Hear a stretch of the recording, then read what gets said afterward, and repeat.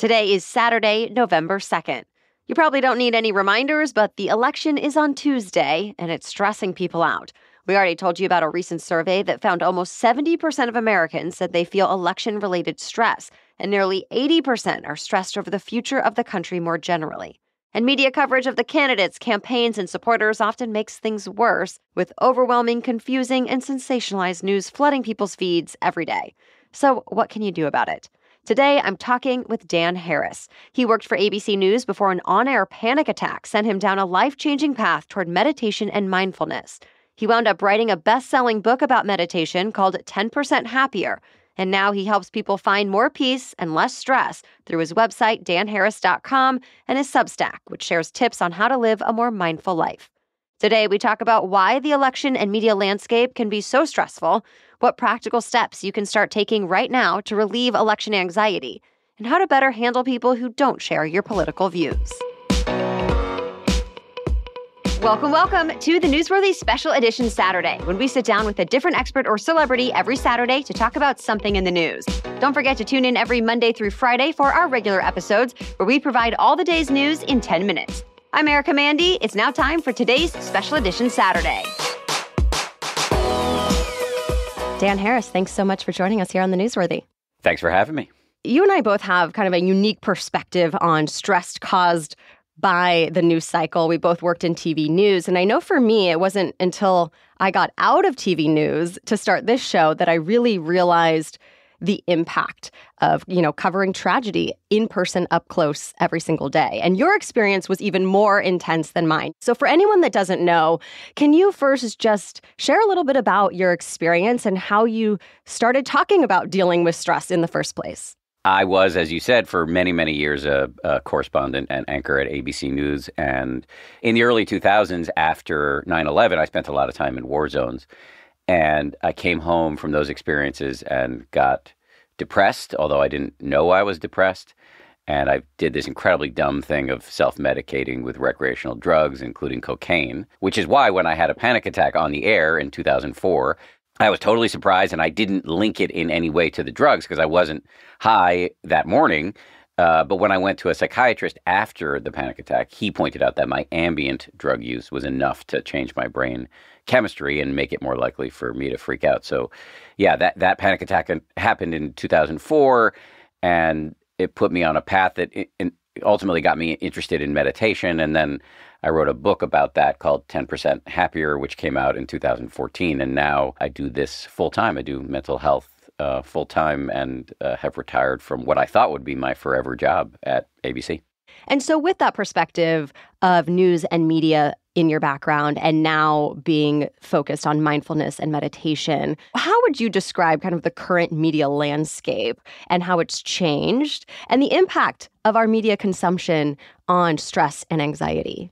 In some ways, the media landscape is really exciting in that the barriers to entry have come down. So many creators have been able to rise to prominence. Some of the downsides, aside from the fact that, it's causing some suffering in the legacy media, is that, we've got this cacophonous environment where the algorithms reward people who say the most outrageous stuff. And so the way we've incentivized people to become, and I love this term, conflict entrepreneurs, they're making money by stoking divisions. And that, I think, is really problematic. The other aspect that's problematic is that in an environment where you can curate your own information, we get siloed. So if you're on the left, you are not sharing the same reality with somebody on the right. And that, further drives people into their corners.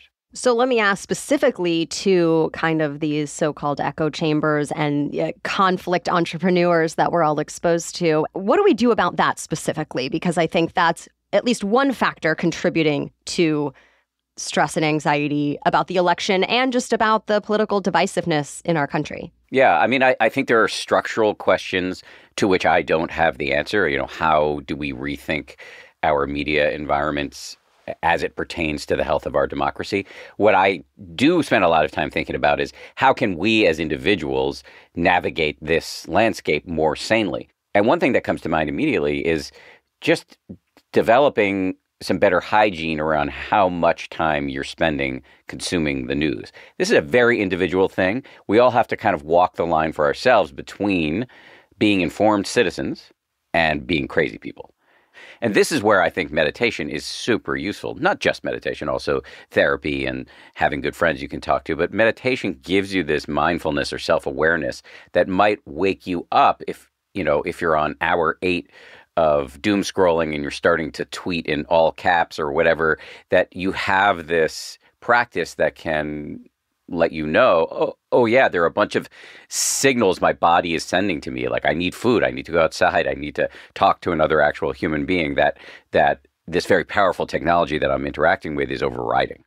So let's talk about the next few days leading up to November 5th, and then also what we do after November 5th, because my guess is that the news cycle and the stress around this isn't going to end on Election Day. So I mentioned a couple of techniques earlier. One is, just trying to be a little bit more vigilant about how much news you're consuming. And then what I think can help with that is meditation, mindfulness meditation, which does, in my experience and according to the research, boost your self-awareness so that you're not so yanked around by all of your urges and thoughts and emotions. But I think there are many other important hacks, and I'll just give you one of them. And hack may be it may trivialize what I'm about to say, because I think these are life-changing strategies. So the first thing that comes to mind is this phrase, action absorbs anxiety. I think many of us feel incredibly helpless and hopeless as we look at this election. And yet there are things we can do to restore our sense of agency. You can get involved locally on a campaign, but if you don't want to get involved in politics, you can just volunteer at an animal shelter or a soup kitchen. And if you don't have time for that, which I sympathize with, you can just be more useful in your immediate environment. I often ask people to run this little mental simulation. Like, what is it like when you hold the door open for somebody else?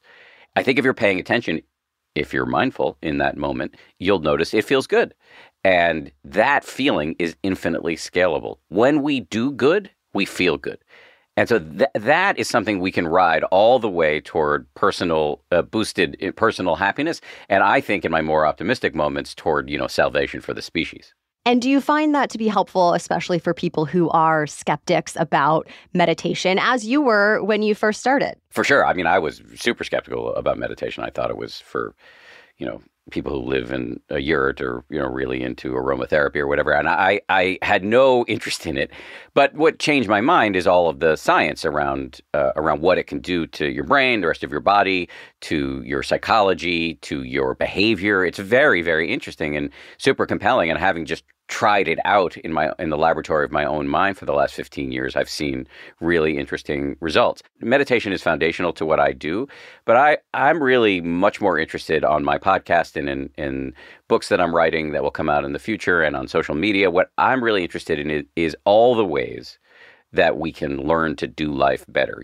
Ancient wisdom and modern science have produced all of these very actionable, practical, evidence-based mechanisms for surviving the tumult of modern life during an election or not. And so my job is to surface all of this and let people, I sometimes say I'm providing a menu, not a to-do list. Pick from it what works for you. Still coming up, we talk about how to have less reactive conversations with people who disagree with you and what everybody wants when they're talking politics. Plus, Dan Harris shares his advice for how to handle it if your preferred candidate loses this election. And in case you're feeling a bit inspired to be more mindful after this conversation, we're sharing a special bonus at the very end of the episode, one of Dan Harris's guided meditations to introduce you to the basics and give you a mini mindfulness break today. All that and more coming up. But first, a quick break for our sponsors. This episode is brought to you by Honeylove. Before I found Honeylove, I just thought if I wanted to wear shapewear, it would have to be uncomfortable. So I would only wear it for special occasions and if I really needed to. Thanks to Honeylove, the occasion doesn't matter because Honeylove has thought of everything to make shapewear more comfortable, cute, and effective. Like their shapewear has targeted compression technology that distinguishes between areas you want more support and areas you need less compression. It's designed to work with your body, not against it. And same goes with everything else I've gotten from Honeylove, including leggings, tanks, the list goes on. It's one of the only brands where you can tell they've really thought about the things that women typically get annoyed by. and they've fixed those issues. Honeylove has you covered for the everyday look, workouts, weddings, and more. So treat yourself to the best bras, shapewear, leggings, and more on the market and save 20% off at honeylove.com/newsworthy. Use our exclusive link to get 20% off at honeylove.com/newsworthy. After your purchase, they'll ask you where you heard about them, so please support our show and tell them we sent you. Say yes to every adventure with Honeylove. The Newsworthy is also brought to you by Lumen.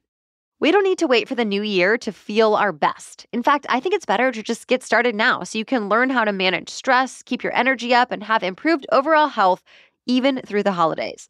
By the time January comes around, you'll already feel like you've made progress. And Lumen can help. It's a device that measures your metabolism through your breath. And on the app, it lets you know if you're burning fat or carbs and gives you tailored, personalized guidance to improve your nutrition, workout, sleep, and even stress management. This is the type of technology that used to only be available to top athletes in clinics. But now, Lumen makes lab-level metabolic testing accessible. I found the insights from my Lumen so fascinating as I realized how the food I eat affects me in all different ways. And thanks to the app's guidance, I can adjust my food choices with confidence. So if you want to take the next step in improving your health, go to lumen.me/newsworthy to get 15% off your Lumen. That's lumen.me/newsworthy for 15% off your purchase. Thank you, Lumen, for sponsoring this episode. Okay, now back to our conversation. Once you've figured out the strategy that works for you, what does that mean? You feel less anxiety to just not be as reactive when someone says something you disagree with? What's an example? Action absorbs anxiety, I think, is really good for just this miasmatic general sense of fear and hopelessness that a lot of people feel. It doesn't go directly at this issue of being overly reactive, which I think a lot of us feel. So let me give you a couple of things that will really get at that. So if you're sitting around the table and you've got friends or family members who are voting for the person you don't like, and you're trying to figure out how to deal with it, first of all, just to shout out mindfulness meditation again, it really does help you have more distance from your thoughts so that you're not acting them out reflexively. Having said that, if you this is what I'm about to say doesn't require meditation at all. I did a story many years ago where I spent some time with a group called the Braver Angels, and they bring together reds and blues from across the country and put on these very interesting and seemingly quite successful discussions or encounter sessions. And their principal rule is never try to change anybody's mind.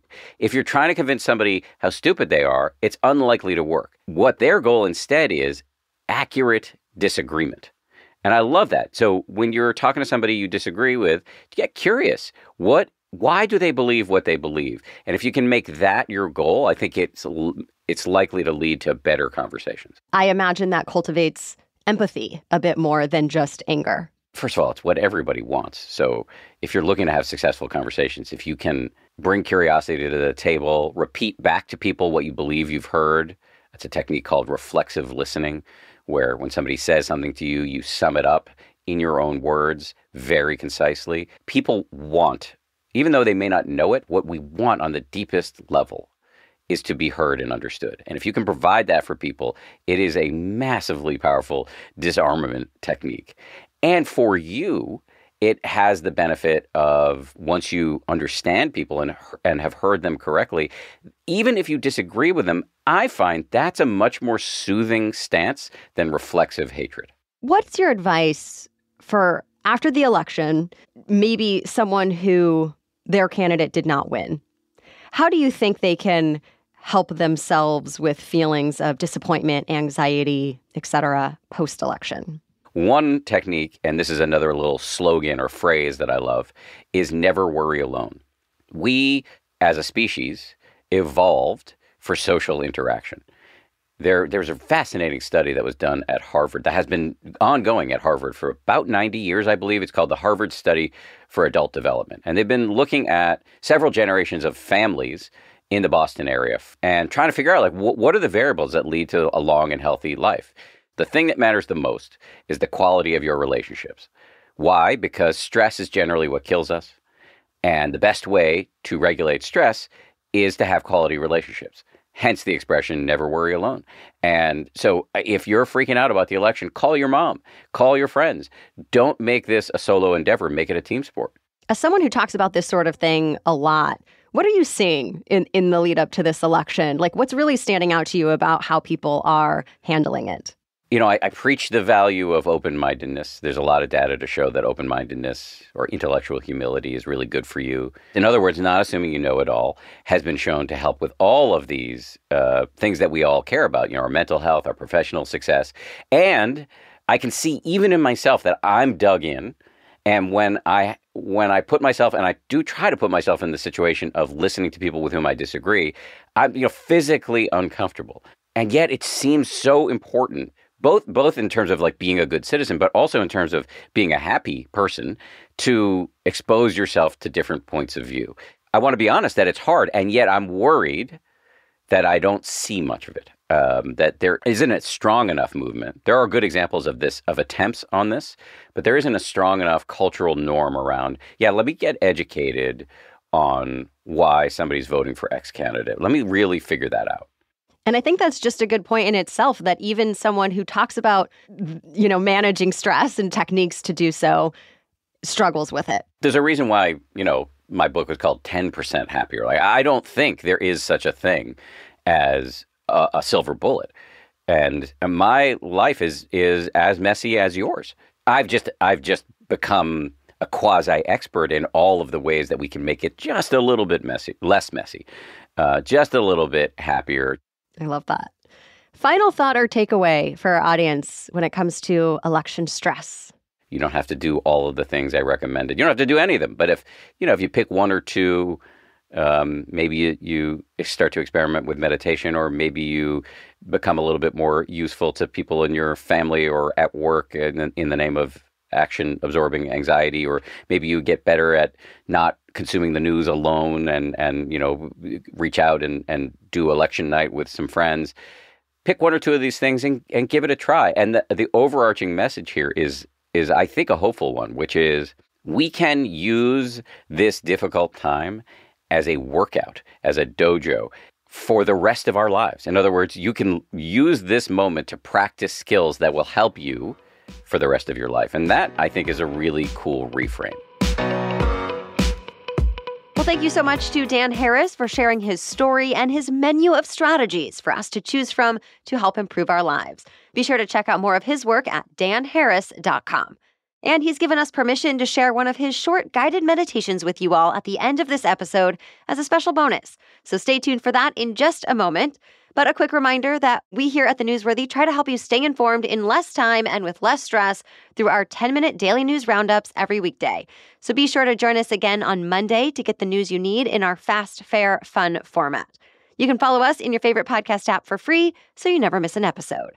So we will be back on Monday, but for now, let's get to Dan Harris and one of his guided meditations, introducing you to a simple mindfulness practice. And hopefully, it'll help reduce some of your election-related stress. Okay, sit comfortably. That's step number 1. You don't have to twist yourself into a pretzel on the floor unless you want to. I sit in a chair. You can also stand up or lie down, although if you lie down, that might lead to an unintentional nap. Whatever your position, you should keep your spine reasonably straight. You don't want to get uptight about anything in this process, actually. Step number 2 is to feel your breath. Let's pick one spot, your nose, your belly, or your chest. You don't have to think about the breath. What you really want to do is go beneath the level of thought and just tune into the raw data of the physical sensations of the body breathing. You also don't need to breathe in any special way. This is not a breathing exercise. Just feel the breath as it naturally occurs. If focusing on the breath makes you anxious, not a problem. Let's just pick something else to focus on so you can instead choose the feeling of your full body sitting. You can pick one spot on the body, like whatever your hands might be feeling. You can Focus on the sounds in the environment. Many options. Just pick something and commit to it for a few minutes.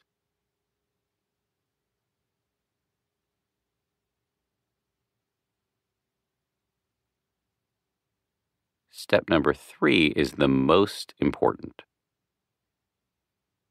Every time you get lost in thought, which you will thousands of times, just gently return to the breath.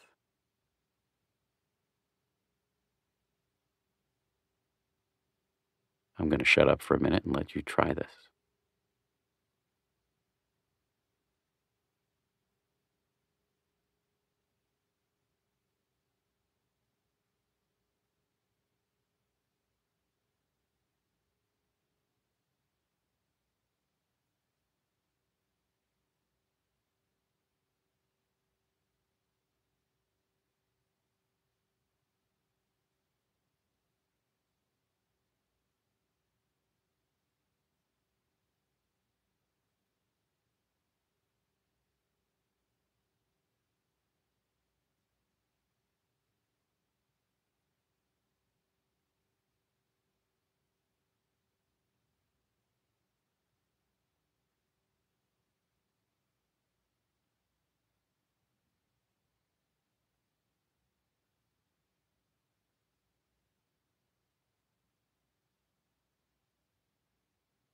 When you notice yourself getting carried away, it's very easy to tell yourself a whole story about how you're a failed meditator, but actually noticing the distraction, waking up from the discursive thinking is proof not of failure, but of success, because the whole game here is to become more familiar with your inner cacophony so that it doesn't own you. All right, I'm going to go quiet again. Let's keep at it.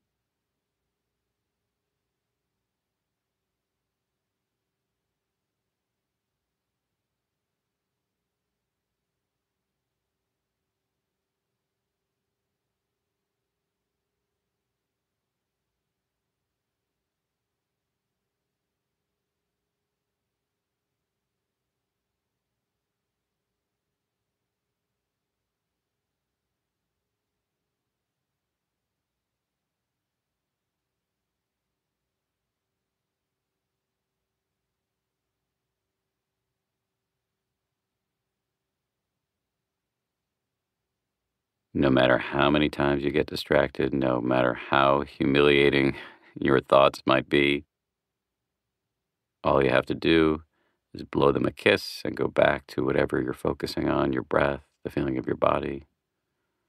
This is like a bicep curl for your brain.